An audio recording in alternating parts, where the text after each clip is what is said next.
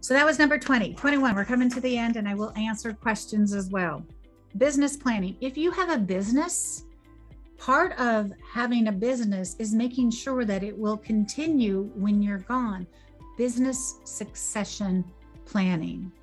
So if you have a business and you want to make sure that on your death it will continue, or somebody else will be able to run it, or at least it will have value, such that a business succession expert will be able to sell your business because it has value, then business succession planning should be a part of your estate plan.